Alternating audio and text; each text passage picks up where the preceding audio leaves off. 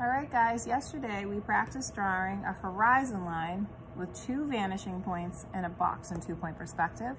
And today we're going to practice drawing and learn how to draw other buildings, because these boxes are going to turn into buildings, in the background.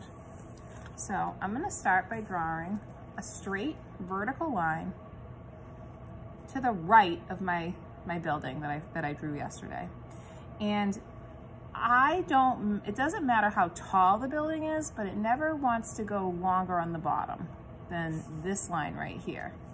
So you never want it to go further than that. You always want it to go higher than that. So let me show you what I mean. So you can see that this line is higher than this line, and that's important.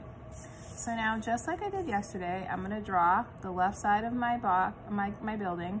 I'm gonna go from the top of my line, which is the top of my building, to my vanishing point so that they're touching at the same time, and I'm gonna make a line. I'm gonna go from the bottom of my line to my right vanishing point, and I'm gonna make a line, and then I'm going to connect them. And there I have the right side of my building. Fix that a little. There we go.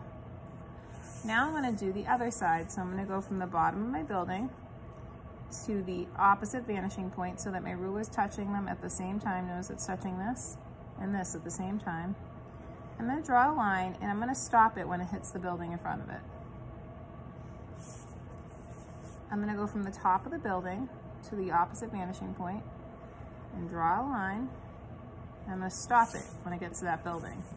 So now it looks like I have this building and this building back here. I'll do one on this side. So just like I said before, it's really important that this line doesn't go further down or below this line. And now I'm going to draw the left side of my building. So I'm going to go from the top of my building to the left vanishing point. I'm going to go from the bottom of my building to the left vanishing point, and now I'm going to connect them with a vertical line. Now I'm going to go from the top of my building. I'm going to do the right side. I'm going to go from the top of the building to my right vanishing point and make a line.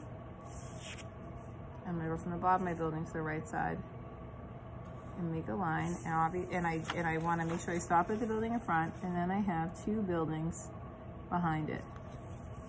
You can draw more buildings. You can make it start to look like a city. So now, when you've got those buildings, maybe I'll draw a line here. And I'm only gonna have to draw the top of this building because it's in the background. It's a block or 2 away. I'm gonna go from the top of my building to my left vanishing point. And then I want it to end here, so I'm gonna make a vertical line. I'm gonna go from the top of my vanishing point to my right vanishing, top of my building to my right vanishing point. I want to stop there, so then here I'll make a vertical line. And now I have buildings in the background. So today I'd like you to practice drawing these types of buildings in your background and get comfortable with it. Have fun.